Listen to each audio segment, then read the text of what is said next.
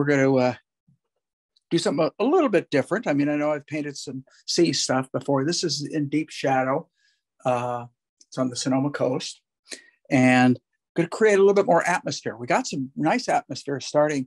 When you get to the coast, very often you get a lot more mist in the air because of the ocean, and it just tends to attract a little bit more moisture. And so you can really begin to play with atmosphere even more so. Sometimes you can really see it. Sometimes you can't. You have to invent it. I can begin to see it. And let me explain what I'm talking about so you guys understand. We see a lot of, starts to fuzz out in here. And that's because there's so much moisture as the camera's picking up the light that's coming from here is illuminating the air, the moisture in the air. And so we're having to look through that moisture to see whatever it is back there. So it is not as defined as some of these things that don't have as much moisture. And we can create depth by using that concept as we move back. And that's what I'm going to do a little bit. Very deep shadow, not going to be as dark. I don't want this. This almost approaches this kind of darkness. I don't want that because it'll feel too much like the rock. And so I definitely am going to play with a little bit of value adjustment. The other thing I'm going to do today is I'm not going to start with a line drawing. We're going to start with tones. Okay. So I'm going to use a little bit of turp, keep a rag handy, put a little bit of turp in kind of one of these brushes. So I have a little turp here. And we're going to start with blocking in shapes. So I'm going to go probably with some asphaltum, a little bit of ultramarine, and those two give me my dark. And if I add white to it, I get a gray. I can go warm gray, cool gray. I'm going to try and make it as neutral of gray as I can. And we're going to start with this. And again, my palette is kind of a light gray color, maybe a value 3, maybe a value 2. So I'm mixing up a color that might be a value, say 4 or 5 on my palette. And I'm making it pretty thin with some turp and just rubbing it around. And then we're going to start laying in shapes. We're going to lay this shape in. And it comes about a third of the way over. So this is about a third. And I'm condensing it a little bit. So we're going to go there to here. Bring it over and the shape a little bit more than half the page. Okay, so we just rub it around. Hopefully it's not too wet. If I make it too wet, it's just gonna be harder to paint into. So we're gonna start with that. We're gonna take it down to almost the center of the page. We'll get a little bit of shadow in here. Shadow comes across, there's a rock up here. And all you do is approximate. You remember I've used the word placeholder in the past. That's exactly what we're doing here. We're creating placeholders. So, because it may change it, right? There's a rock back here, a little bit, has some more light on it, but I'm going to mainly deal with the shadow part of this rock. The water line is about here. This rock's probably a little high. The freer you can be in the beginning, the freer you'll be at the end. It'll avoid overwork. And I know a lot of people have talked about, geez, my paintings start to get overworked. Overwork occurs. And I thought about this because since people have talked about it a little bit, a lot of times you guys make me create, I shouldn't say make me, but you create things for me to think about when it comes to dealing with students and concerns. And with that, it usually happens because number one, you're using too small of a brush. All right, that's the first thing. And the second part of that is that you're fussing with that too small of a brush too much. The more times you sit and fuss, the more it'll look overworked. That's just all. I mean, you will eventually, and you may, I shouldn't say you will, you may eventually develop the talent and the skill to actually not worry so much about using a small brush because you'll know how to use it towards the end and hide the fact that you're making a lot of marks. But that is an acquired ability. I have found over the years, if I go to a small brush too soon is relative, okay? But if I go to a small brush too soon, I almost always overwork my piece. And what I have found, I've got a portrait sitting around right now that I did for myself of a singer that is overworked.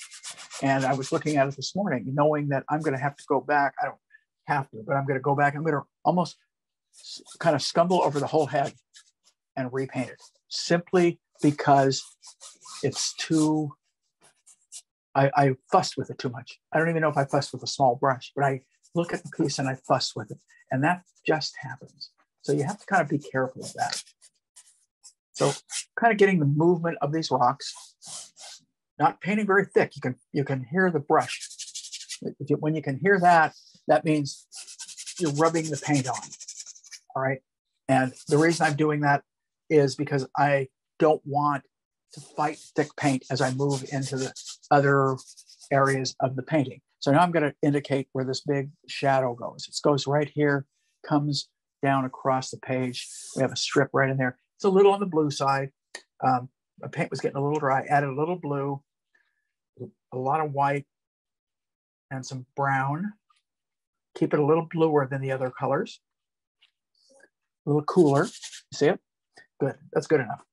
So we're going to just get this mapped in. It's definitely going to end up darker. But this is a good starting point. I can begin to see my composition. Which something I actually wanted to talk a little bit about in the beginning of this painting is about composition. Composition is something you develop a sense for. Some people call it taste. Some people just refer to it as composition. But the more you paint, the more you develop that taste. Composition can be worked out in little black and white thumbnails where you don't worry about detail. It can be worked out with your camera. But what happens is with your camera, you can't change placement of things. Keep that in mind. You cannot change the placement of things. Therefore, you're stuck with where things are placed. The only thing you can do is move to the right, move to the left, and recrop. So as you paint, sometimes compositionally, things don't feel like they're in the right spot. The tree might be blocking something. It would be better for us to move to the right or to the left. So all those are elements that everyone has to kind of eventually deal with when it comes to. So we have our kind of mapping in of the design. It's almost like I did an abstract painting of what I see in front of me. Okay, so we're going to start with that concept. Now, once I have these, and that isn't as dark, how dark am I going to go? I'm going to just show you right now. Normally I wouldn't do this, but I think it's important. So I took asphaltum and ultramarine blue, and I'm going to put it in a space where I think I'm going to have a pretty good dark. I'm going to actually warm the dark up. Just as a spot. This is not just as a spot, and it's going to go right here. Okay, so that gives me an idea. So you can, this is as dark as I can go. And as white as I can go is, or excuse me, as light as I can go is white, which is probably, so if you, let's lay those two next to each other. There's white and almost, so those are my two extremes. All right, so everything is to be painted within those two extremes. Nothing's going to go all the way to white. You might have some almost whites up in the white water, but nothing else. Nothing, I don't even know if this is going to go this dark, but now I was at least able to show you that. So let's start with the background. Now, one thing I need to do, one thing I'm really fortunate about in this photograph is the value of the sky. It's already light. Sometimes you get to value your sky and it's dark and it's going to cause you some problems if you want to create atmosphere. But in this case, no. So I took some turp, wiped some of it out, but I didn't wipe it all out. Watch. See, I still got some tone in there. So I'm going to take white, I'm going to take Naples yellow, mix it right in with whatever residue of tone, and it's not much that I have in the brush. This is a real obvious blue to kind of peach, but really close value. So I'm going to start with a little bit of blue mixed into that color. It's very light. It's lighter than my palette color, which is kind of a gray, kind of a, and it's about here. And that looks actually pretty good. Pretty darn good. Let's at least block it in.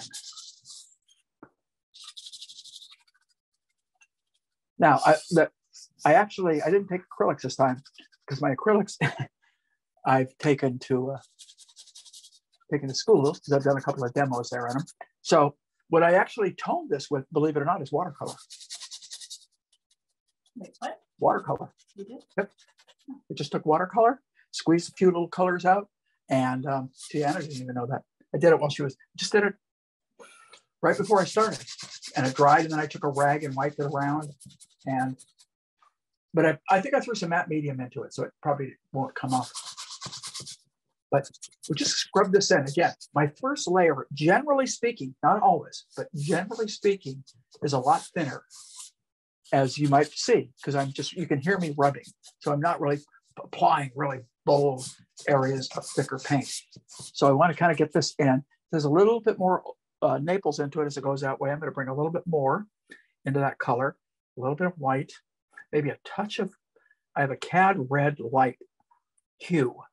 Let me give you a palette. Titanium white, Naples yellow, yellow ochre. I still have a little residue of a cad or Naples yellow, not Naples yellow, of cad yellow deep hue, cad red light hue, alizarin crimson, ultramarine, sap green, burnt sienna, asphalt. And I actually have a little raw sienna over there to the side that is just a color I already had on the palette. And instead of taking some of the colors off, because I was working on this palette on some other stuff, I just keep them on, and because I never know if I'm going to use them or not. So we're going to warm it up now as we go down. We're going to take a little bit of Naples yellow to that color and a little bit of cad red light hue. That cad red light hue has a deeper value.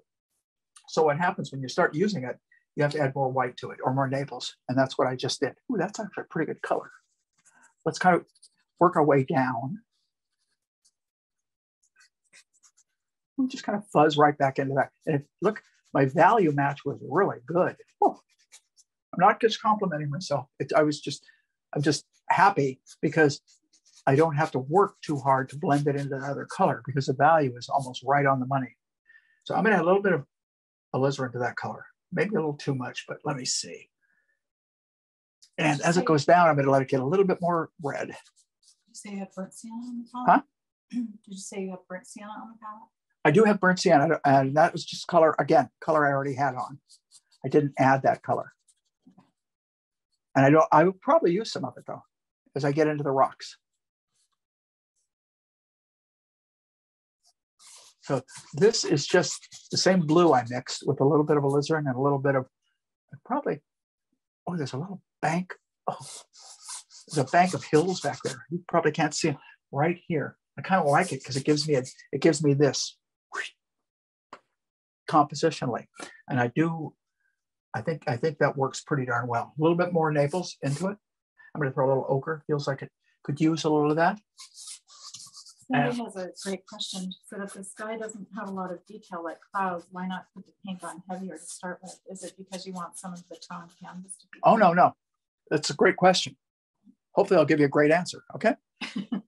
It's because I don't know if that's the right color. I may want to augment that color. If it's too thick, in the beginning, I have to really plow so much more paint on it to change that, because I think I'm going to go a little darker here. And I think I might even go a little lighter here. But so I don't want it real thick in the beginning, because then I can change it without having to really work like hell to get a darker paint. So I added white and Naples. Oh, but that was a great question. So there's a little thicker and a little lighter down towards the horizon. And we just kind of blend it. Just a little bit. It looks pretty good. I'm going to put that little bank of mountains back there so I don't have to worry about them later. And all I did is I'm adding just a touch of ultramarine to the color that I just used. So I want it to be kind of a blue violet, but damn near the same value, maybe just a little bit lighter, excuse me, a little bit darker. And this is probably too dark. Yeah, it is. I'm going to throw a little bit more white into it. Okay.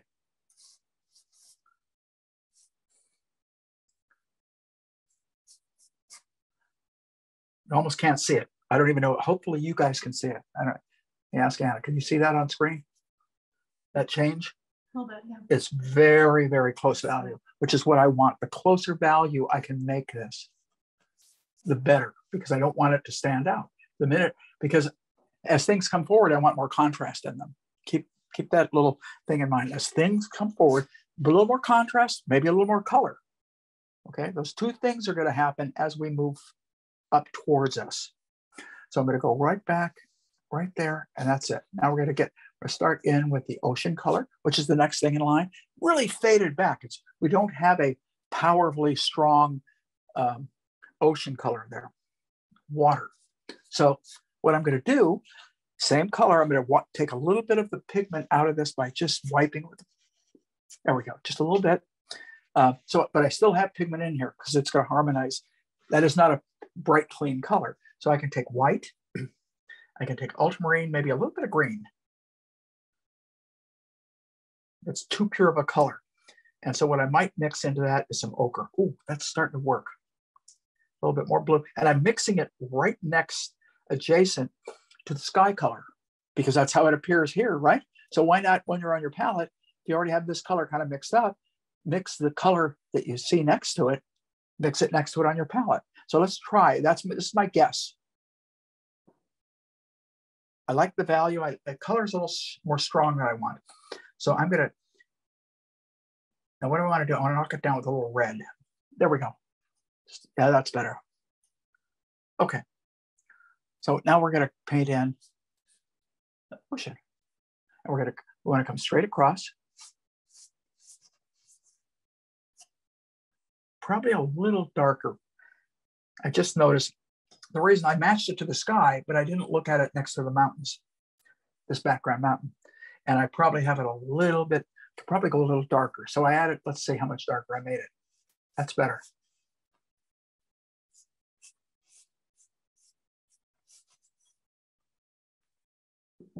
All I did is I threw a little bit more ochre and blue into it. That's how I darkened it. So we'll bring it up here. This isn't real thick, but it's not as thin. And I'm looking right here. Laurel has a great question. Do you take advantage of the transparent character of certain paints, particularly in your shadows, or do you care? Yes, I try to. Unless I'm doing what I call, come up with these stupid terms, thick and gooey. When I try to do thick and gooey, I just go for it. And I want everything to be thick. And that's one of the advantages of not working really thick right from the outset. Because if you don't work real thick, then you have the otherwise to get thin, you have to wipe paint off, which is not a bad thing to do. I surely shouldn't put that down because it actually is not a bad thing. I don't do it as much as I probably should. As far as I don't know what the hell was I thinking there? I think I just made a mistake. We'll fix it. Remember, it's only wrong if you leave it. So you make mistakes all through your painting. Unless your canvas moved over. Huh? Unless your canvas moved to the left. My canvas? No. No, I went a little darker here. As we're starting to come forward. A little bit more blue and ochre. That's basically what I use to go when I say darker. Now this looks really too light. That's simply because I painted it too light on purpose. Okay, a little bit more blue into it, right below this rock, which feels to me, if I look on the page, about a third of the way down. So right about in here. It's a good color. There I go, complimenting myself again. God, gotta quit that. Mix it in a little bit. The ocean isn't one flat, clean color, everybody. The water is moving, so you're getting a lot of color variation in there. So if you paint it too warm, leave it and just kind of keep coming over it until some of those colors are going to come through and give you what I call a really nice flavor to your piece. I'm going to grab a clean brush for a second, just for one part, just to get rid of this. So I grabbed just a small gesso brush. We're going to take this over to about here. All right, and then which is going to mean that background mountain shape is going to move probably to about here. And then there's this rock up in here with a little bit of sky behind it. Back there, there we go. That gives me kind of a look. I think I've moved this rock probably a little bit too far to the left. I can change that. You can change anything you want. And this is one of the cool things about not drawing is you're really dealing with design and you're not dealing with line because you're dealing with shapes. We see shapes, we don't see lines. Remember that? So when you draw with a line, you are doing an arbitrary indication of an edge. You're not drawing the thing itself. You're drawing the contour, a little bit of the contour of it. So this looks like it's beginning to shape up more or less the way I want it. But let's start going for some of the rock tones first. Let's do the big one first, then we'll work these back because the shadows have to be darker than the water, but not a lot darker. But let's start with this. That's our big rock shadow. And I see a lot of blue in that shadow. So I took the color I was just using, the water. I added some ultramarine to it, and that goes really blue. Now I'm going to bring it back towards the violet range with a little bit of alizarin.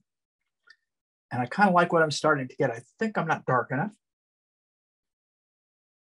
So go ahead. I was just going to say, Sandy made a great comment about fixing mistakes is a good lesson, allowing us to treat the attempts at painting as less precious and letting us let go of anxiety and relax. You use the right words, less precious. Mm-hmm. I use that word a lot. But particularly when I teach that quick studies course is because the paintings are so fast, you can't worry. You just got to hope your marks do the work for you, and if they don't, next time, maybe you'll do it better. So that's kind of a gray violet, dark gray violet color. Now, as I look at it, I made a mistake because I see it as more green now. So I'm taking sap green and mixing that sap green right into that color which is darkening it, which means I have to add a little bit of light. So we're going to go right back in here, and there we go. It's a little bit more green now. I think that's right. So we'll kind of look for kind of the shape of the top of that rock. Just kind of there. I'm trying not to make, whoever used the word precious, thank you, because I'm going to use it a lot today.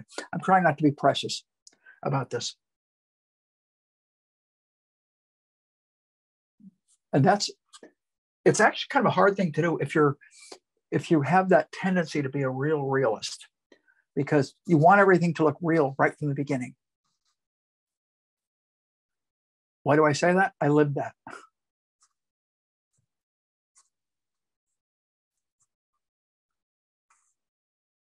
So I shortened it a little bit. A little bit of that green works its way down here, probably a little too. There, I threw some more blue and some more ochre into that. Let's kind of go a little bit darker still, more ochre, more blue, maybe a little bit of burnt sienna to kind of take the coolness off it, bring it all the way down in here. It's a pretty dark rock. I think I'm kind of close. I may want to enhance that color a little bit. Now, as soon as I move to the right, this next rock is further back. So I'm going to take white to that color I was just using, and maybe a little blue, white, blue, because I want it to be dark. I want to compare it to the water. Pretty good. That feels okay to me. A little bit blue. And I may want to eventually, as I look at it later, I may see more violet. So in which case I will add that. All of these little subtlety color changes that you add give it believability. It takes it away from just being a flat color. Not that there's anything wrong with starting that way, with a nice flat color. But eventually you want to develop. Anybody that saw painting that I ended up doing last week saw me start with flat colors, and I built complexity into those hills. Now, as this rock comes down, it gets quite dark, but close to that. So I'm going to take a little blue, keeping all the colors I already have in my brush, a little blue and a little brown together. So I'm not going quite as dark as this, but I'm going pretty dark. Right there. And it's a little more blue than I want, so I'm going to take more umber into it. So umber warms it up. There we go. And just put it in there and let it work its way up. So it kind of gradates. It also gives a little bit of indication of some of the crevices that you begin to see in there. You will see more if you're painting plein air. A photograph will always hide some of that stuff. So you have to have a little bit of knowledge as to how to create when you're working from photos, because you are doing a little bit more of an improvise. It'll never be quite as clear as if you're on location where you can really see it clearly. I always think painting plein air is a great way of teaching you how to paint in your studio. I was just reading, I forget, friend of mine, ex-friend of mine just wrote on how much he hates painting plein air. Because of bugs wind. I hate wind, by the way. Wind and hot, hot sun. Those are the two things that I really don't like when I do plein air. I don't mind a little cold. All I got to do is bundle up. And wind is really a culprit. Wind, I think if I had to deal with, I'd rather deal with sun than wind. Wind can really be a pain in the butt. I mean, you have to fight to hold your canvas in place. So we're going to come down on this rock right in here. It's a little bluer now that I see it. So I can bounce back to a bluer color. Probably has a little bit more atmosphere going on. These are cast shadows on the ground. Side of that rock, bring it out. So we're painting right here. And I'm kind of remixing this color, reinventing a little blue, a little brown, going back and forth as I see things. Like now I'm starting to feel form back here. It's starting to feel correct, which is the way I want it to feel, obviously. I don't think I'm saying anything outrageous when I just say I want it to look correct. Gonna give it a little shadow in this rock. I added a little more white. Oh, geez, some of that dark spilled out over. Look at that dark spot. We can't put a dark spot like that back there. You do, it's gonna wanna jump out of your painting. It's gonna look like you did a spot in your painting. So let's keep going with almost the color I'm going, keeping the palette very simple, not very colorful. We're gonna bring color to it. So I'm gonna try and come in with this rock as it overlaps. I see it right about here.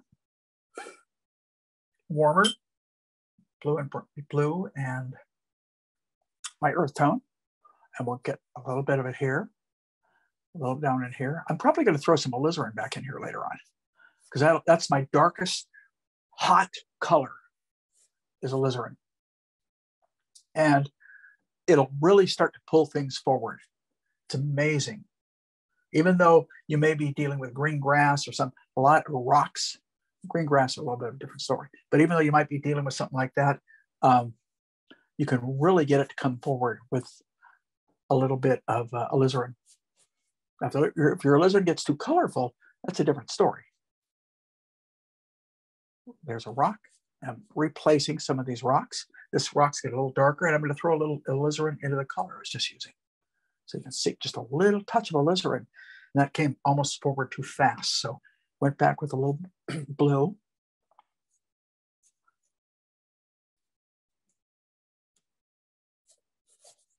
And there's some really neat shadows right here too. These shadows. Plural would like to know if you keep shadows more simple and more complexity in the lights, or yes, I will. But if you leave the shadows too flat, it looks like an incomplete painting. So you need a little feeling of indication back in those shadows. How much is really up to you. The shadows up front will have a little bit, as they're close to you, will have a little bit more information. Shadows, as they go into the background, may not have any information. Again, the closer something is to you, the more you see. I mean, there's a hell of a lot of painting that is basically logic, truthfully. We're going to go with this rock, which I started earlier with a nice dark color. It's going to come up about here. When you're working from a photo, though, you see detail in the rocks that are further away, so you tend to simplify them. Yeah, but I see more detail in this rock than I do in that rock. Or in that rock, that gets completely flat. Mm-hmm.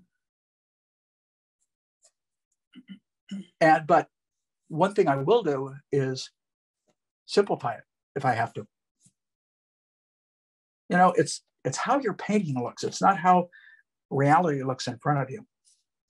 I know I keep mentioning that. I mention to students I have in class a lot because that's what they see. They see your painting. They don't see what you painted.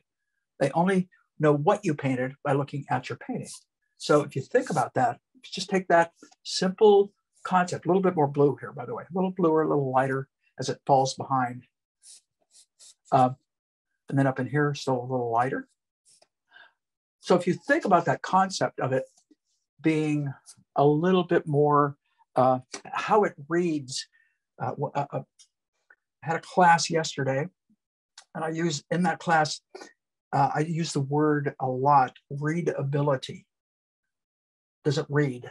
Does it read or does it feel? Now, that becomes more important for someone that might be a little bit more realistic than someone that might be a little more abstract. Someone that's a little more abstract, the readability has to do with the design and what you want the individual to read first, to look at and see first, what you want them to notice later. So you're kind of choreographing where you want, you hope, I shouldn't say you want, but where you hope the person will look as they look at your painting. And usually the high contrast, high color areas in a painting is what individuals see first. And the beautiful part about owning paintings is you can look at a painting a year or two later and discover things that you didn't even notice the first time. That maybe that particularly artists will, that you saw that the artist really did something really interesting that you may have never noticed before. That's just the joy of art, huh? It's one of my galleries I was with for a long time, garden gallery out in Half Moon Bay, used to have this great line that I would say to people, which is, and it's not a line, a BS line, it's actually a truth. And that is, when you look at your entertainment dollar that you spend in a year, we're gonna go back here, well, too dark. When you look at your entertainment dollar you spend in a year, you'll be surprised how much you spend. And a lot of it is for a one-time thing, a dinner, movie. Believe me, I'm all for movies and dinner. But when you start thinking about that, but a painting, you'll have that painting the rest of your life.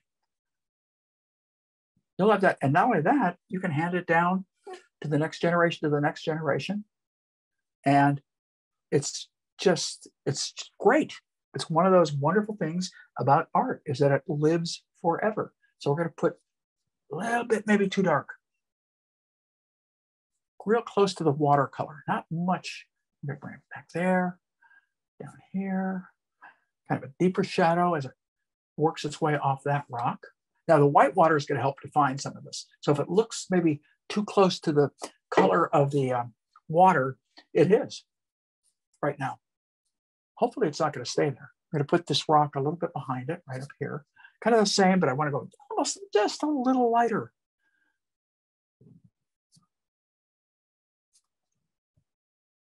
Notice when I said a little lighter that my voice went up? It helps me describe things when I went a little lighter. Okay. Fun with paint. Okay, so I'm going to stand back. Okay, I feel good about it.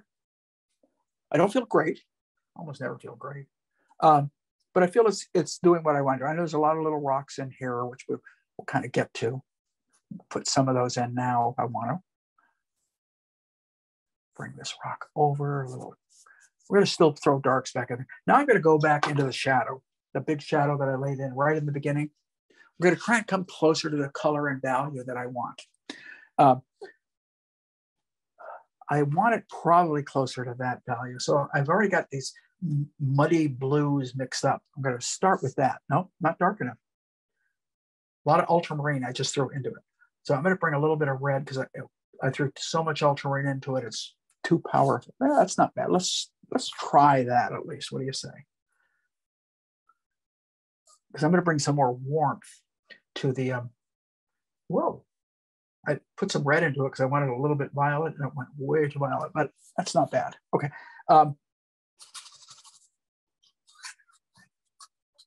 This is why I like to use this brush. You see how fast I can lay that in. I've watched guys in class.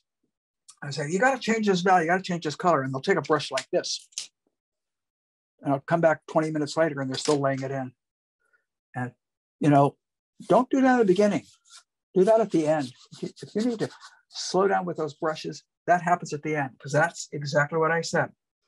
Overwork happens when you use too small of a brush too soon and you fuss with it. That's where overwork comes in. Composition is design. It's shape, design, shape, color, value. And there's two ways to think about composition. One way is graphically, okay? So I went, by the way, I went a little more darker and more violet. Graphically, what do I mean by that? How things sit on the page graphically. So you're looking at a two-dimensional surface on the page, all right? And then dimensionally in space. So you're creating distance, you're creating, and that is another way to think in terms of composition. That also relates to what I brought up earlier about readability. How soon do you want someone to see something? Would you rather have somebody notice it once they look into the painting, or do you want it right off the bat? Okay, so for me, I've got the basics right now of what I need. Okay, so now let's begin something that we might refer to as refinement. I'm going to put a little turp, clean that brush. I think I'm going to lay this color in. Now that value is pretty good. It's a little dark, but it's pretty good. And it's a little warm. So I'm going to judge based on that value. I want it a little lighter and not quite as red. So I took ochre, I took Naples, and let's just try those colors together. Now that's probably pretty close. I might want to warm it up with just a little bit of warmth. Any one of my reds or my burnt sienna, any one of them is going to warm it. All right, that's probably where I want to be. So we're going to start here.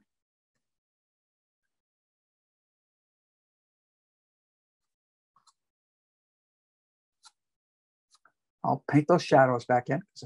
I kind of remember we're painting shapes. So when you see me look at something at this stage, I'm looking at the shape of this. And back here it gets a little darker, so I'm gonna add some brown to it. So I'm not gonna do this right now because I wanna come down in here, which is pretty close to the color I was using. No medium into this paint at present.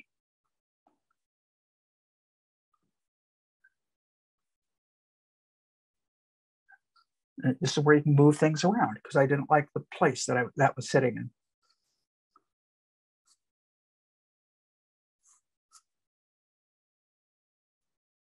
Then we come down below this rock. We cut up on it a little bit. And we reshape this a little bit, this shape. A little more ochre into it, just feeling a little bit. There we go. Let's bring it down around this rock, and then it picks up this long shadow right there. And this widens out somewhat.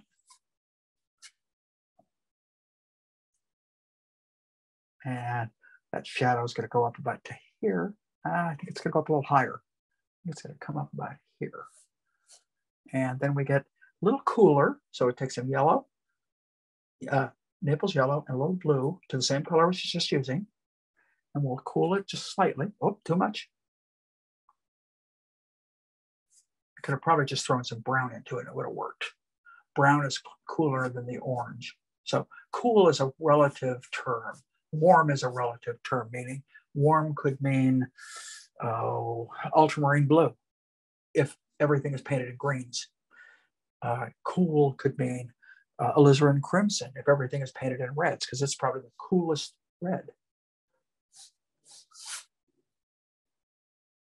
So a little bit bolder. So I'm going to throw a little bit of, I should have used this before. It's a damn good color, raw sienna. It warms it up nice without going too red. So we come down here. And there's some cooler colors back in here, but let's kind of there. Standing back, and it feels about right compared to what I'm looking at. All of a sudden, when I put this in, this now looks darker. You got what I said there? It looks darker. The reason it looks darker is because we put a lighter color next to it. So I added some more. What I did is I took some asphaltum and I added it to that color. And we're going to go up in this realm was just kind of, so it's a little bit darker and a little more brown. And then it begins to move towards a little lighter color. And then we've got some rocks, but we'll put the rocks back in later. And it works its way down. Then we get a little bit of a pull down in here, go back to the shadow up in here. And basically it's just a matter of pulling this dark kind of color, and we'll put one there. I don't want to fuss on them. If I can do it with this big brush, all the better. So that, now I've got those two shadows, the one shadow below, it's okay, whoops. You know, I just kicked the camera. Let's play, kick the camera. Go back that way, a little bit here, a little bit up. Some rocks in there. I'm just looking at shapes and I see a little bit of the light of the sand come over on this side of this rock. Until I paint the lights, I can do a lot of carving and reshaping of the rocks with the light color, with the sand. So I'm about almost 40 minutes in.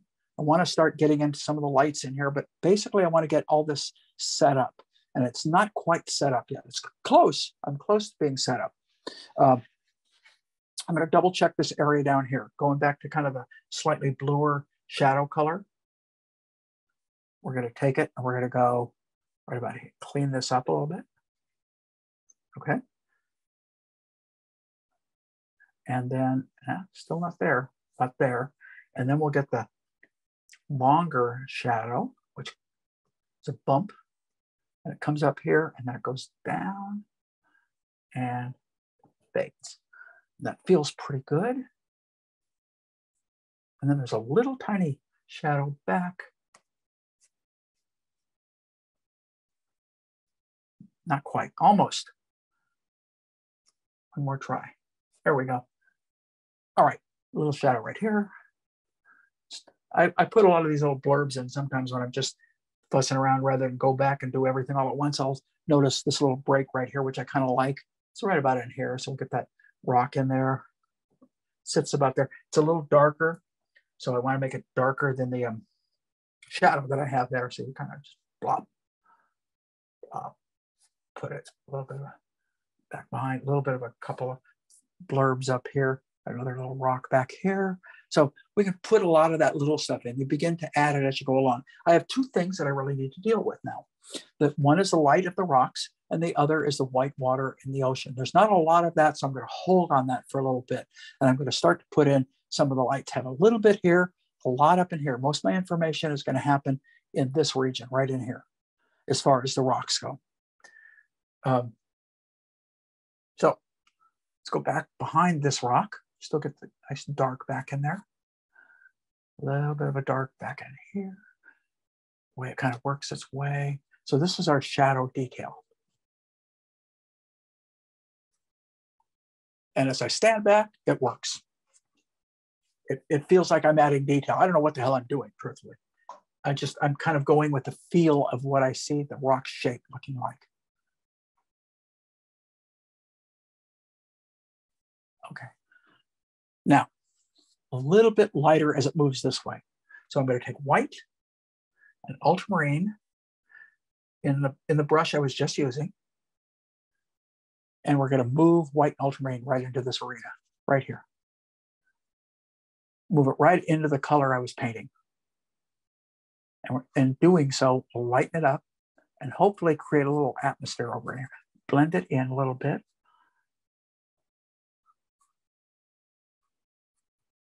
Stand back, looks fine. Happy with it, okay? See a little indication of light here and there, not much, not as bright as anywhere near like this, but I'm gonna take, let's take the raw sienna, the burnt umber.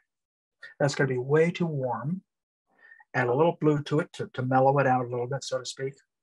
It's lighter. Let's see what happens. Nope, not light enough. It's a matter of testing. At this point, we see a little bit of light happen. There we go.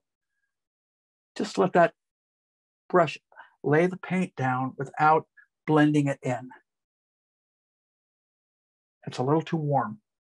So add a little bit more ultramarine. When I add ultramarine, it darkens, so I have to add a little white back to it. And I see a little bit of texture in here and up.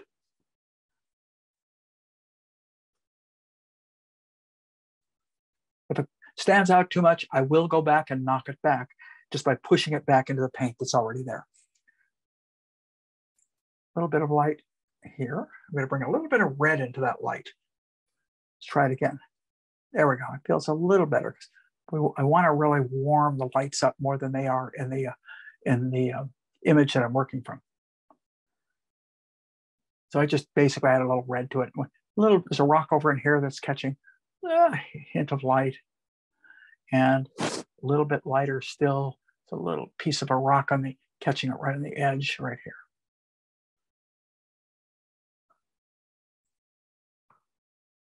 And down here, a little, just bare. I can't even feel the brush touching as I put it down. I'm saying that because I want you to know what I'm feeling. I think it's important. I think that's one of the things. Pressure is something that is very seldom discussed when teaching art. And that's something I realized as I was teaching art. I realized over and over what I was doing, and that I was telling people things, but never discussing the aspect of pressure. There's two factors. There's pressure and the facet of the brush that you're using. Facet of what part of the brush you're using. I'm just barely letting the tip do the work. Now, we're going to put this in. I don't want to get picky with it right now. I want to say everything with this nice clean brush. Very similar to this value. Okay, I think I'm probably going to warm it up just a touch. So I'm going to take Naples and a little bit of the CAD red. Now, I'm going to test it first. Probably a little lighter. I'm going to throw some white into it. This is pretty thick paint, by the way. So I'm just barely letting the brush set the paint down.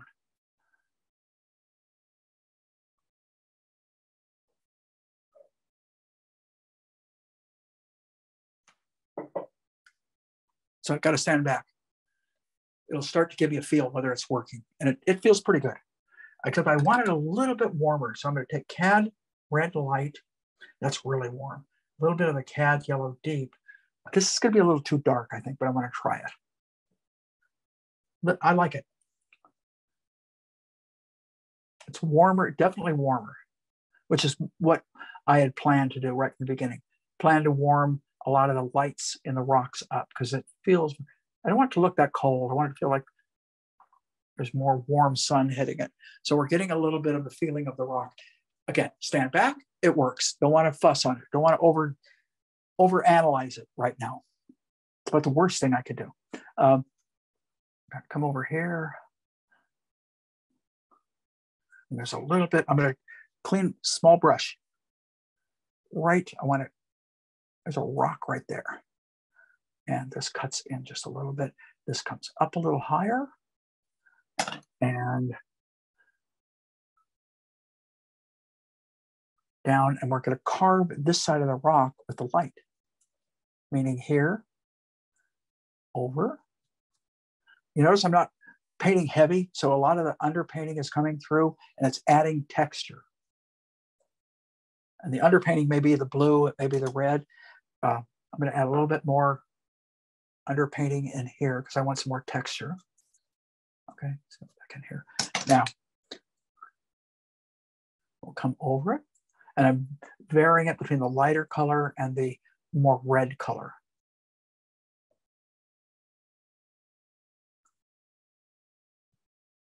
We'll go up on this side of the rock, going up here now.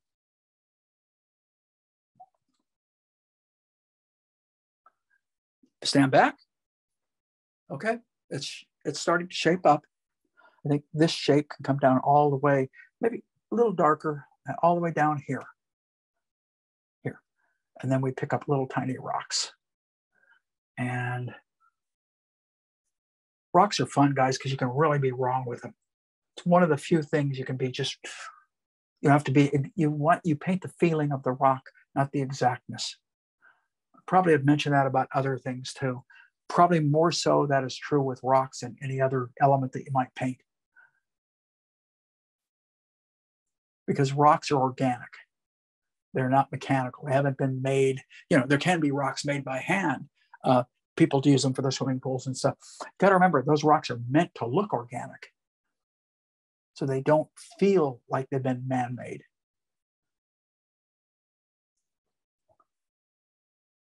I want this just barely to be in the light. That's probably a little too much. But if I stand back, it's working. This is kind of weird because I want this edge of that rock, I'm going to go whiter. So I get more contrast out of it. Whiter with white, with Naples. And this is pure paint, no medium. Touch of the cad red light. So we're going to try it, see what happens if I can get it lighter. I think I did. A little bit more white, maybe.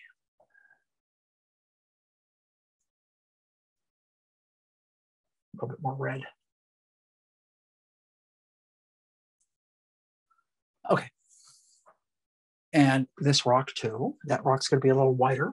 So I go back to my white and Naples that I was using, and I'm going to hit, just laying thick paint on is what I'm doing here. So I'm just, you see, just kind of letting it, I almost cannot feel my brush touching the canvas. I can feel the paint touching, but I can't feel the brush.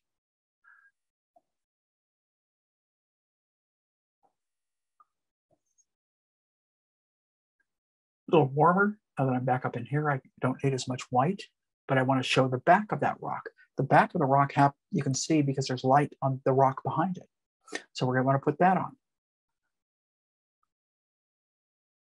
And it comes up kind of in a weird kind of way. Now we're going to go back to the color. It's not as bright.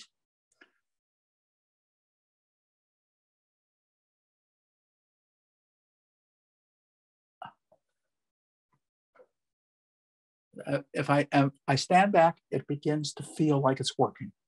Now I do want to get colors, the color variation into these rocks later on. I want to take this gets pretty light back in here and warm. So I'm going to take ochre, the color I was just using, a little red and ochre, and we're going to come behind this rock right at this point, and it's actually part of that rock. A question from Laurel.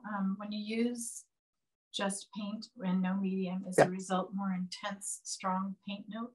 Yeah, it's both. It's more, you can get more intense color, and you can get more intensity in the thickness of the paint adds strength, and the opacity plus the texture that you're laying down, really adds a lot. And I don't think that's discussed. Is the texture of the paint can really add to your painting. So I've gone a little cooler and a little bit darker. Now, what? Right here, back in the rocks back behind. I just don't want them quite as bright, but there is some brightness on this side of it. And that's pretty much typified almost with the colors I was using, probably a little lighter. So maybe some more Naples. Let's try this, okay? Now, I like that. I just want it warmer. So I added some red. And that's just a person. That's not that I see it, because I don't. It's that I want it. I just want a little bit more color variation there. And this goes up right here. Boy, that's some thick paint. And we'll kind of go with that back rock a little bit.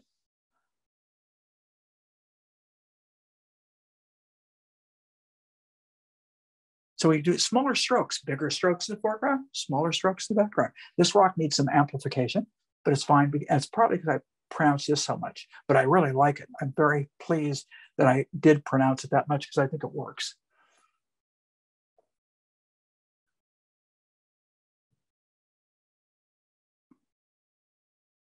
So I'm looking at close value relationships, kind of like I did in the water in the beginning.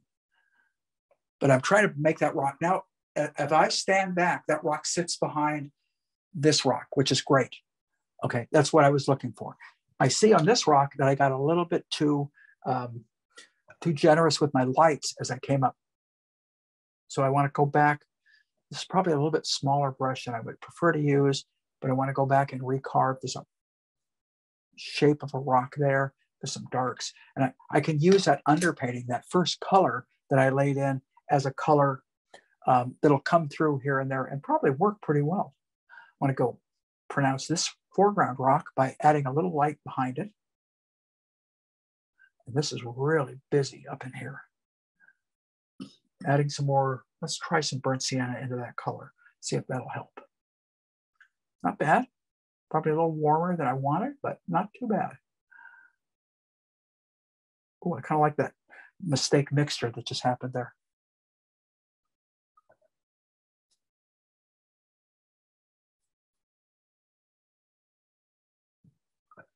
Let me get back. That's okay. That bothers me a little bit. Let's see what I can do about it. Just do that in the beginning. Now I get a little nice, beautiful light and a cooler light right about there. And it comes up here. Stand back. It's starting to come to life. Hopefully you guys can see it. I never know.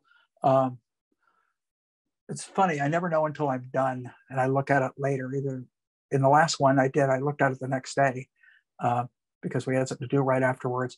And I realized I needed to do some touch up. So I spent about 10 minutes doing a little bit of touch up. And then I just said it's done. Because I could feel that I could fuss on it too much. And I don't want to. That's really the last thing I want to do is over. I'd rather have it underdone and a little off than to have it overdone and wrong and overworked.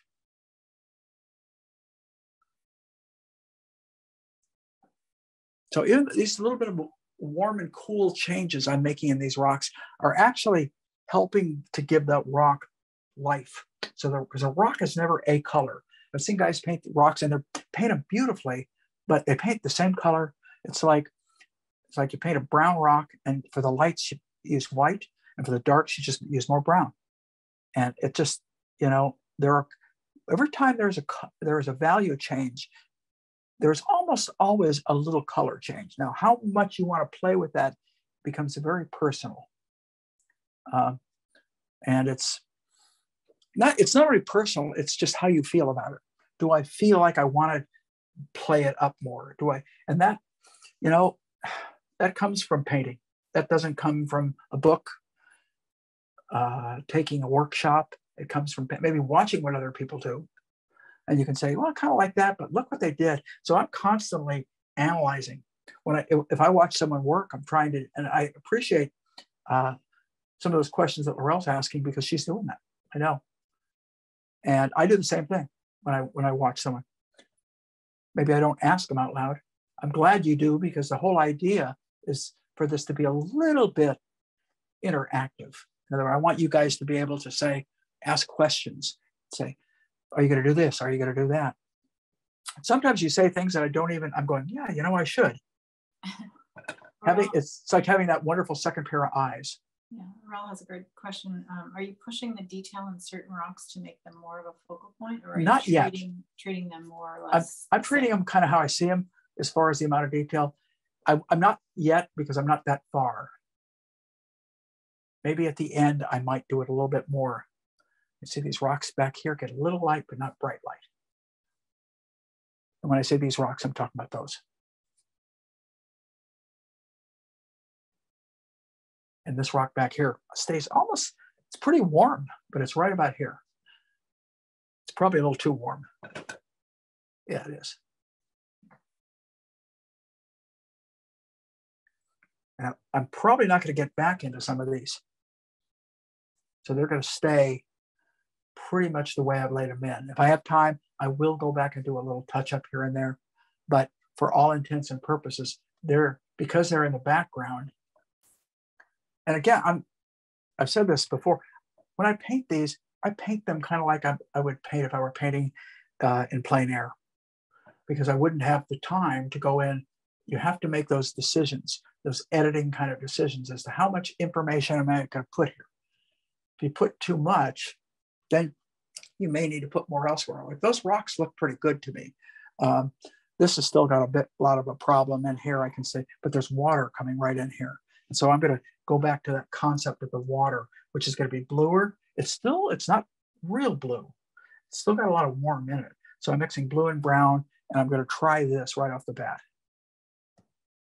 I could probably throw a little alizarin into that just to warm it up. It's just feeling a little too blue. That feels a little bit better. Comes down to about here. And this tone helps define these rocks, which they need a little bit more dark. And now, as that goes down in here, it gets quite a bit lighter and cooler.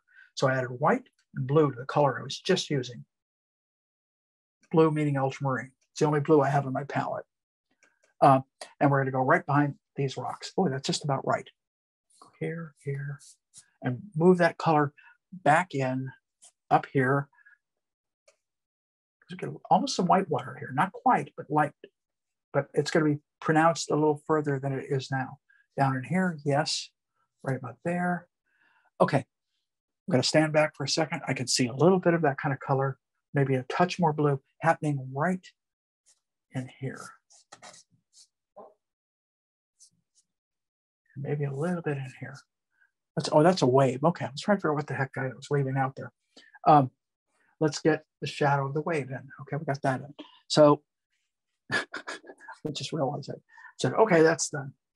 I'm making decisions, a lot of my decisions as to what to leave alone based on the time we have.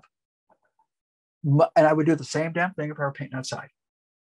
I still use the time, and I notice the light is changing. For example, I notice that I either have to fake it or leave it alone.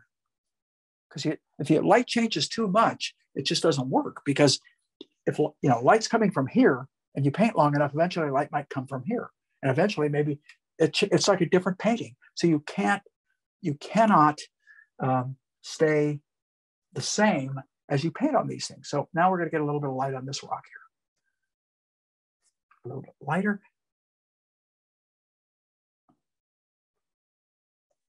Letting the brush barely strike the canvas, and the way the paint goes down is what's giving me my textures. And it's a little cooler. As I see it, I just guess it and paint it. As it moves up in this region, I've cooled it probably more than I need to.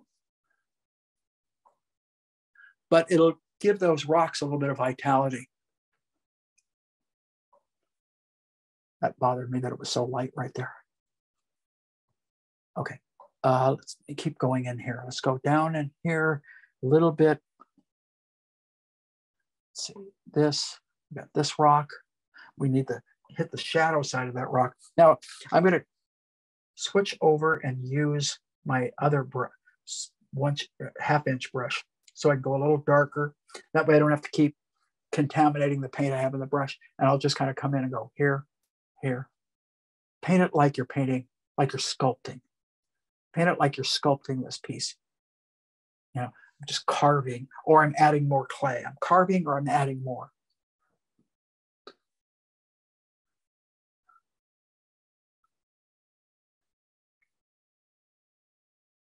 And I'm going to watch this. I'm going to take some alizarin into that color.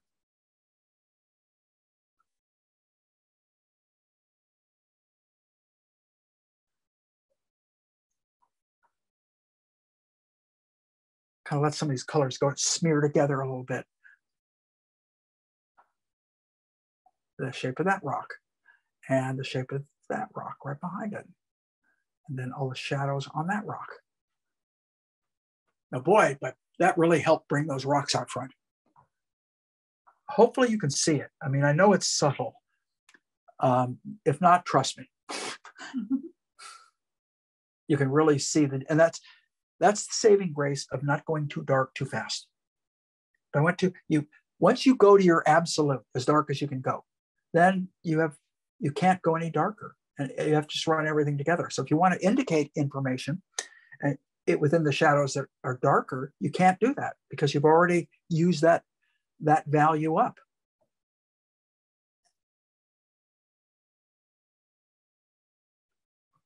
So a little information here. Then let's start on the white water, and then we'll move around because we got about a half an hour left.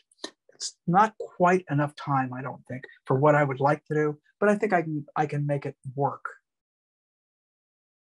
Cooler, probably a little too cool. All right, it's a little too warm. It's one or the other. Disappears. Finds a little light back in here. There's a little bit of light that strikes. Not real. It's a little warmer than that. And it strikes right about in here. Just kind of I probably have to throw darks back in. I'm going real fast in this kind of stuff and not being, sometimes that works. You know, I'm complaining, but sometimes it actually ends up being better when I don't sit and dwell over it and say, is that working? Is that not working? Sometimes if I just trust myself, and that's what you guys will all find, is trust yourself a little more. Another line that I use to my students, okay?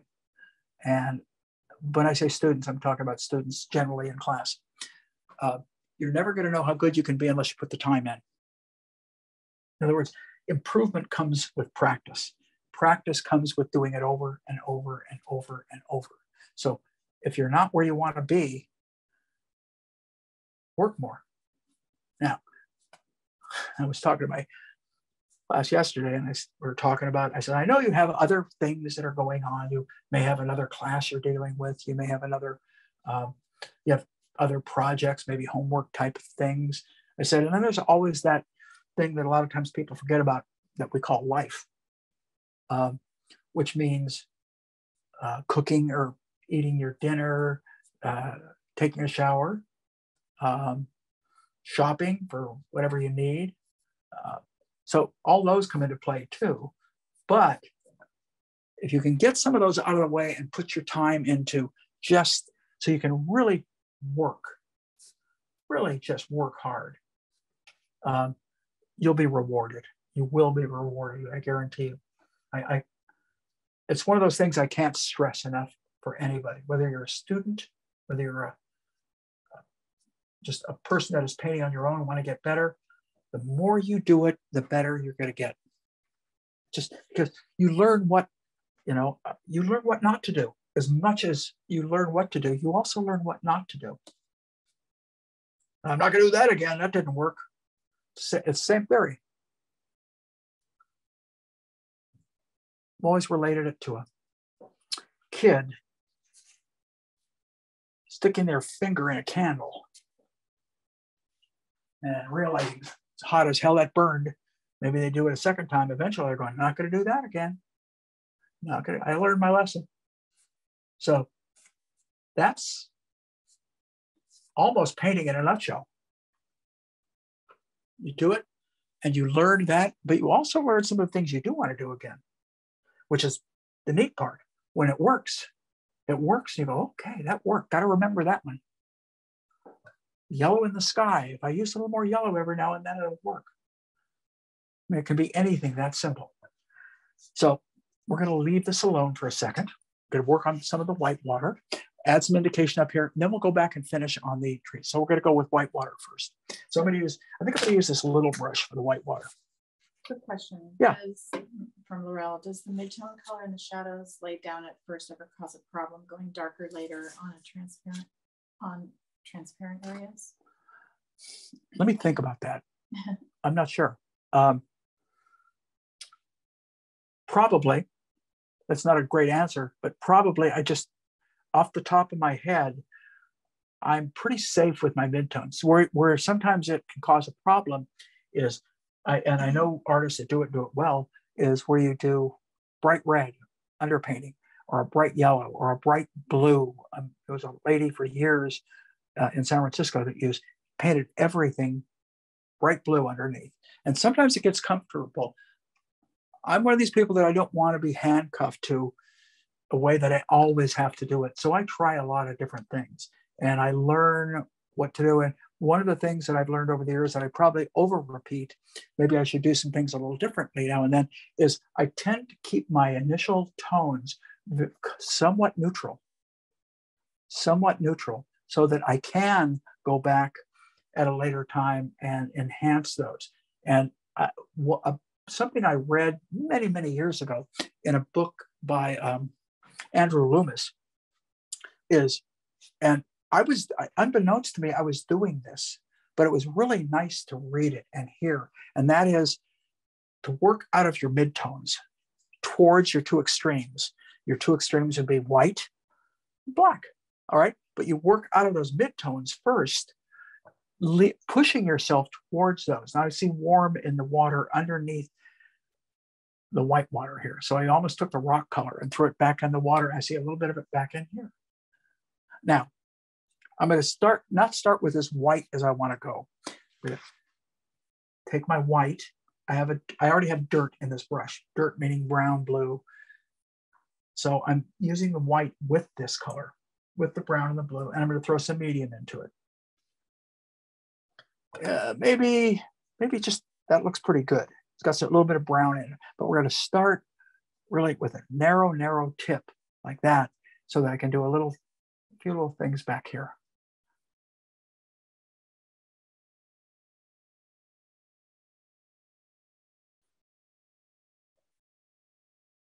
And most people would probably take a tiny little brush to do this. Don't. That was easy advice to give. Don't.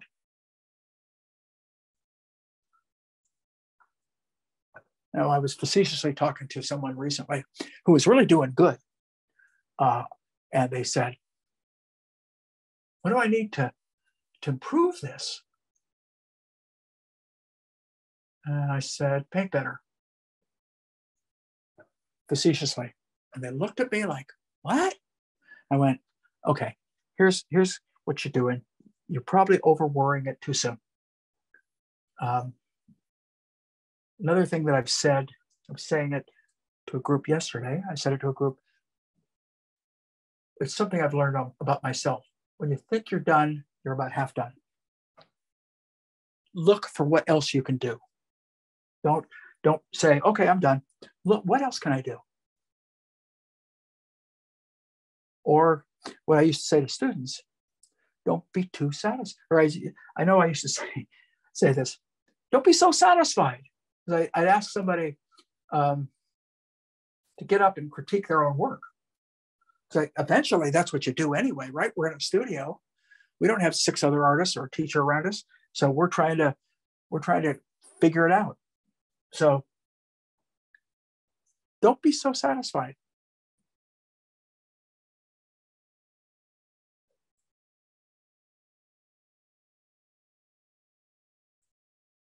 This brush is just barely touching the surface, but I want to get a splash.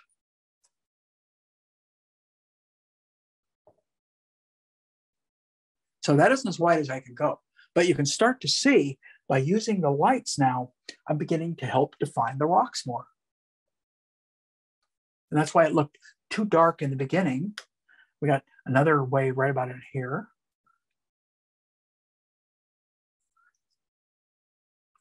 And that works its way over here, pulls down. Now, I am going to want to come back on top of some of these with more white. And I'm throwing, by the way, when I'm painting with this white, I have a little brown already in the brush, but I'm also mixing a little bit of Naples into it. Give it a little sunlight.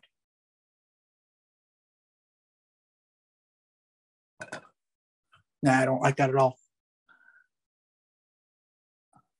Too fussy. I'll fix it later. There, we get a little light right about in here. A little light. Got to shape the brush again. Sometimes I'll work my brush. So see, it looks like that, but it's very thin. See it? So that way I can just make a little, just by touching my brush down, I can make a little mark.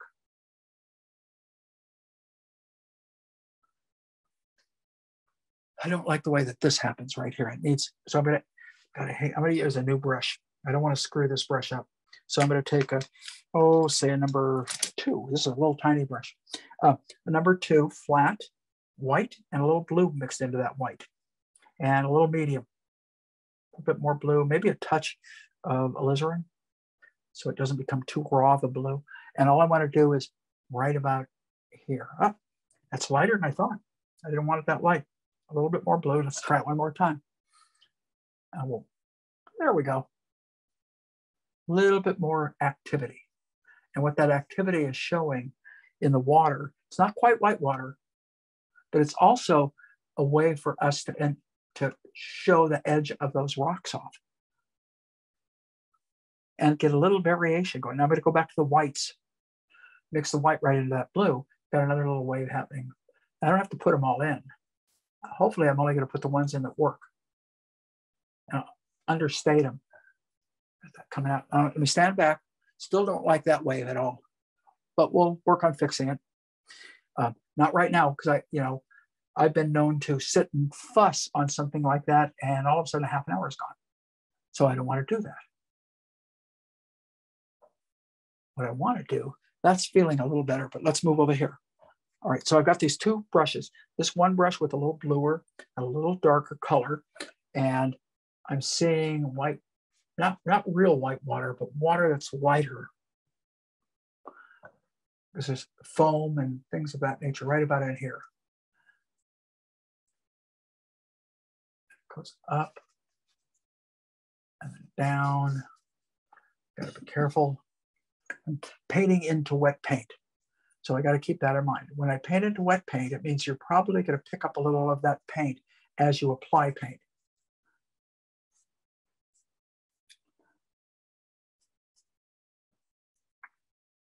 There. And I'm hopefully showing off rocks with this semi-white water, a little bit more light in the water. Standing back, it's pretty good. It's not great. It feels like it could be warmer, particularly right here. So what I did is I took some of the Naples and pulled that back into it. Right about, let's see. As it moves up, I added more white, but I want to go right here.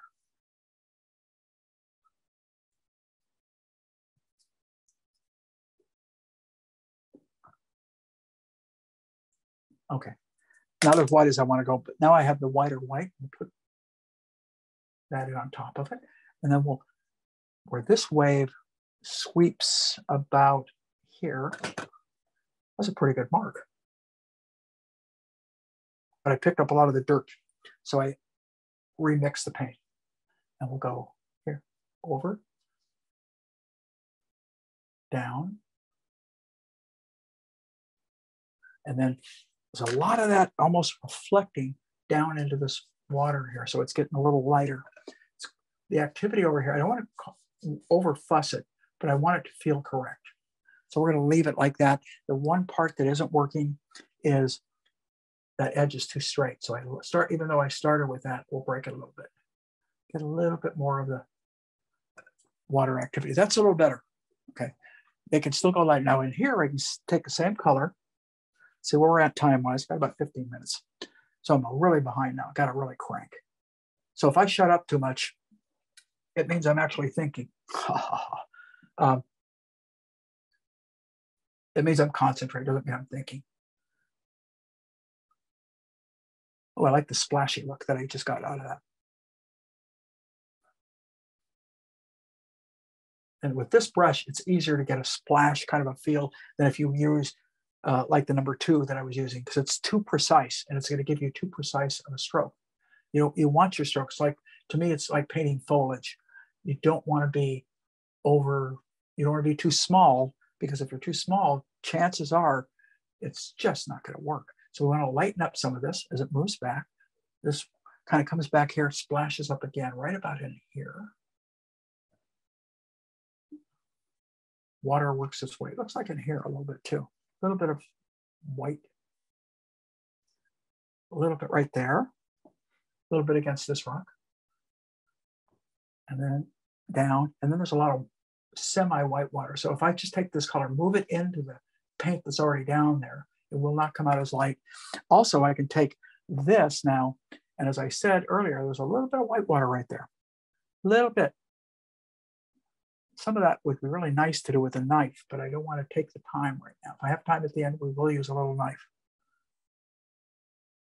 A little bit of light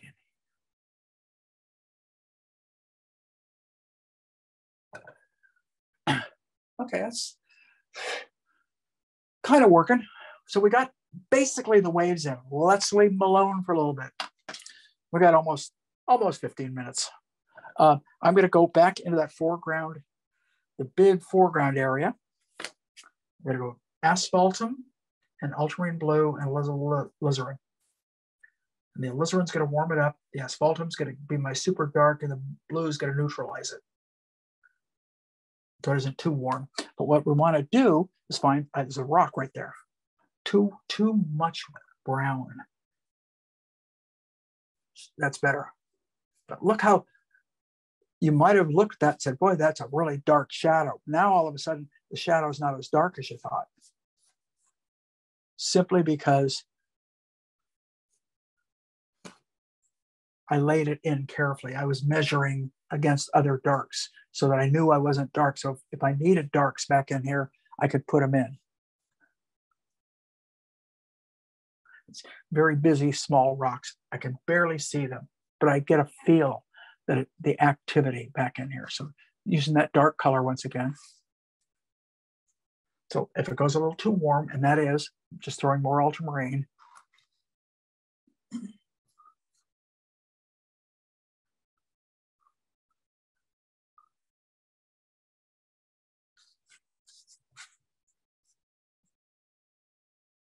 this is where, if you're on location, you can really start to see this stuff. But once again, camera will simplify. Or a snapshot. A great photographer can get everything, but it means that you need a tripod, you need a time lapse, you need all kinds of stuff. Again, you get a time lapse, and you don't get you get a different characteristic in the waves. You don't stop the waves. So much of it is just practice. Do it again, do it again. Eventually, you're going to find certain kinds of marks work best. Certain kinds of brushes work better than other brushes. You'll get better at guessing your value relationships. So we're going to start with that. That starts to work. Now, there's some subtle lights, but not much. If you put too much light in here, what happens is you start to take away, there's a little light right here I can see on that rock. But you start to take away from the, you start to put too much detail everywhere. So there's two rocks here. 1, 2, there's the end of those 2 rocks. And so the reason I wanted to get this far is I want to go back into the rocks in the last 10 minutes, start to add a little bit more, make it fun. So I'm going to use a knife. I've got 2 knives here. I'm going to use the smaller of the 2, this knife. And I'm going to start getting thicker and lighter and maybe a little more colorful. So the first 2 colors are white and Naples. All right. That's not, at the very end, I want to be able to go in on the waves. White Naples, there we go, that worked. A little bit of light on the edge of that rock.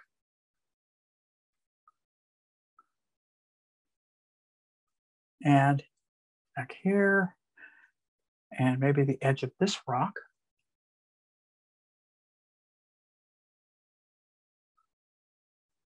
Maybe a little bit more, maybe throw some ochre into it this time. So I'm giving it a little bit more hue. We're going to go back to this rock. We're going to go scrape down.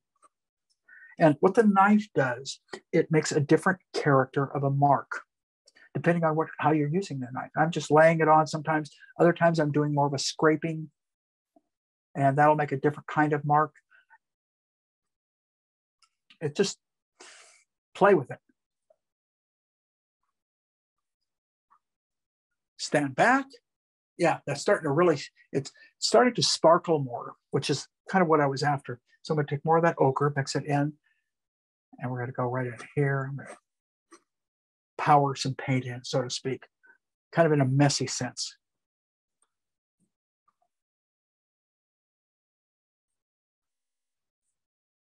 Maybe a little back on this rock. It comes down. Let it kind of smear into the rest of it. So we're starting to get it. I want a little bit on that rock back here. I don't want to call as much attention, so I will not do this as carefully. A little bit here. Oh, I kind of like, oh, nice. Favorite mark in the whole painting. Boy, it's nice when you get those. I'm going to bring a little color now. Brought some more cad red light. And we're going to start to add a little more. I'm going to see how far I can take it. So it's testing myself. Now I'm going to have to come in with a few darks too. I can see right now.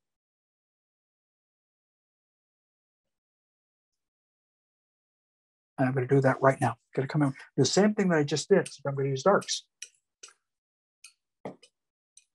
And we're going to just take that, make an edge, bring it over.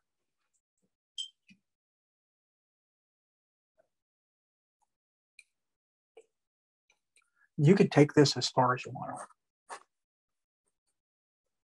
So I want to show the rock so that the rock is different than the shadow that's on the ground. So I'm going to deepen the rock right there.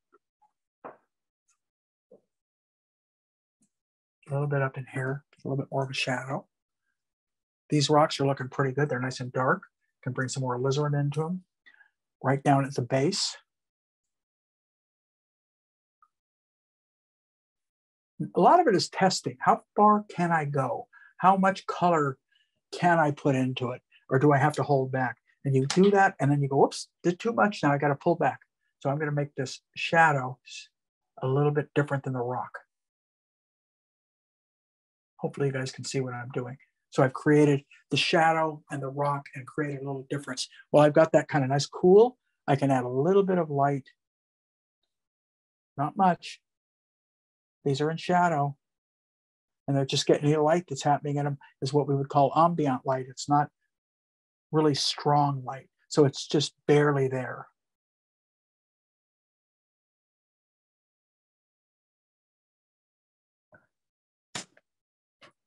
Okay, that's beginning to work. Kind of like this. I think I want to go back into that and even give it some more atmosphere now.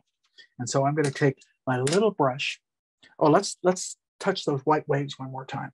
So I'm taking pure white. I already have crud in my brush. Crud meaning residue paint. So white and a touch of Naples to warm it up. Really thick with a lot of medium. So I can, look at that. When I say thick, you see what I'm talking about? Okay.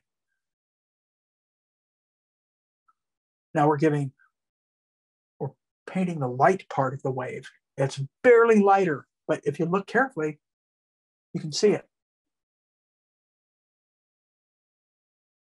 One thing I used to do when I take groups on location to the ocean is talk about the structure of a wave, of whether it's a wave in the water or whether it's a crashing wave. There is a structure that they have. And understanding it, it's just that structure isn't as pronounced as if you're painting an asparagus or something, you know, it's much more pronounced.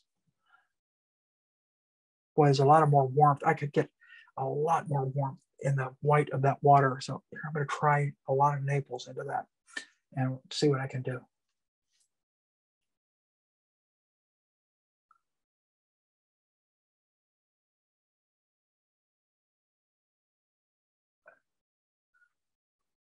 That's starting to work a little better. That one wave all the way in the back that I wanted, I'm going to see what I can do with that right here. It's catching this part of it first. And then a little bit of a splash here, a little bit at the very top. And then as it goes behind this rock, we'll get a little bit. Okay, it's starting to work. Don't like, when I did those mountains, I did them too dark. I might want to indicate a little bit more color variation in the rock. And what I was trying to do earlier, and I'm going to go a couple minutes over. I'm close to where I want to be. I go a little lighter here. Create more atmosphere. Just blue and white mixed into the color. And we're going to let it fade as it moves across the rock.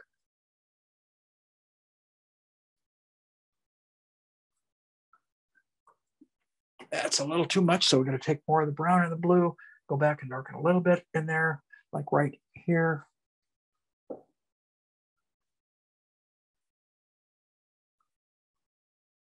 It comes over here. Definitely down in there. Get a little bit more blue. We're just playing with the atmosphere. There's a lot of coolness that happens back in that realm. Probably went a little too far. I just stood back. I couldn't tell. So adding a little blue and brown together, we're going to come back in and add a little bit more of a kind of a tonal gradation as it moves. So we feel that there's some information back there. That helps a little bit. Probably bring this up just a little higher. And go back to add some of those worms back in that I blotched back in there. here. And we're just about done. We're just about done as far as I can go on a 90-minute. And that's always the case. None of these, these 90-minute paintings at the scale of 1824 up to 2430, or up to the 3040 too.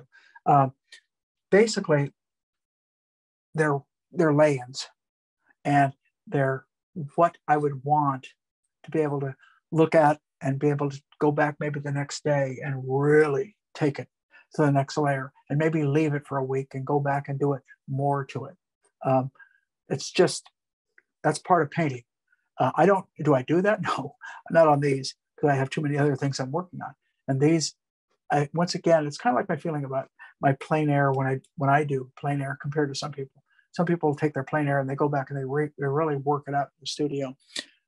I don't, just because I figure my plein air is a different kind of a look than my studio painting. And I try and be true to what happened when I was out there, and not take it and try and turn it into a painting that I would do if I were working 3 or 4 days and going back and doing things to it in my studio. It's more of it's a real impression. And that's what you get in a plein air piece. You get much more of what you might think of an impression. And you really have to play with learning how to make those minimum amount of marks that you have time to make in the course of a plein air piece to make them really work. It's challenging, it's educational, and it's something that I believe people that are serious painters, all of them should do it, whether you're in love with the figure like I am, or whether you're strictly a landscape artist. You know, even abstract artists can learn a lot by just fussing around and working on location and trying to kind of come up with a feel of what it is you're painting, whether it be rocks, whether it be trees, whether it be grassy fields, anything like that. That feels pretty good. I kind of like the atmosphere I got back in here. It's working pretty well. I think the water, I'm going to take about 2 minutes and talk a little bit while I do some. I think the water as it goes behind some of these rocks could probably go a little lighter, like right here. And by using this brush, I can give a clean edge. So you see what I gave, that nice sharp edge? Same with here. I'm lightening the water just a little bit. And what it's affording me is the edge quality on those. Also, I like the fact that this is laid in like this, but I might want a little more movement of value and color back in there, where I can see a little bit of light here and there. A little bit on the edge of that rock, I can get just a touch more light than I got earlier. So I could come back on this rock. This is probably going to be too light. Oh, no, it wasn't. I had a little bit too warm. Let's try it again. There we go. Or pronounce that rock just a little bit more.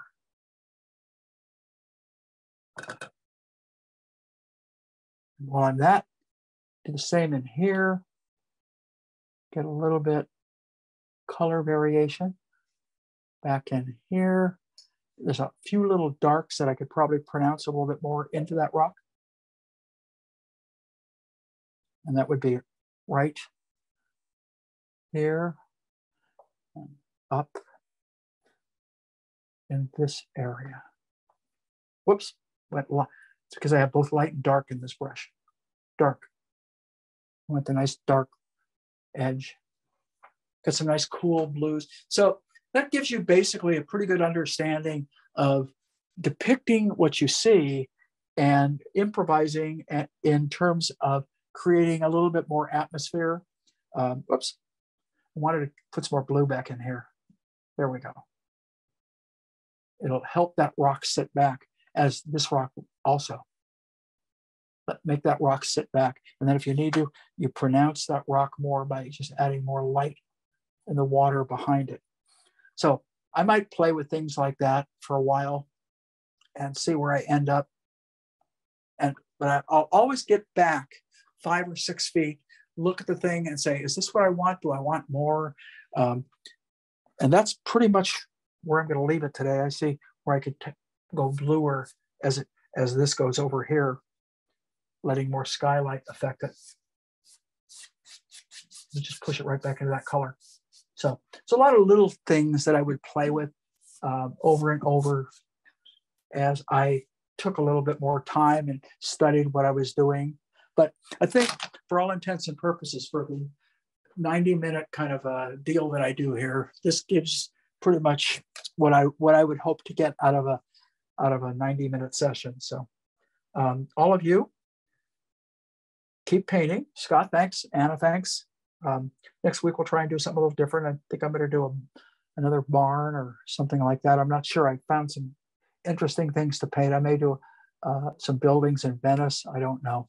So I'm just looking at a lot of different things. If you have anybody has suggestions, email them. Maybe it'll give me an idea. Okay. Thanks, Scott. Thank you, everybody. Have a good time painting. I will. Looks great. Thanks, everybody.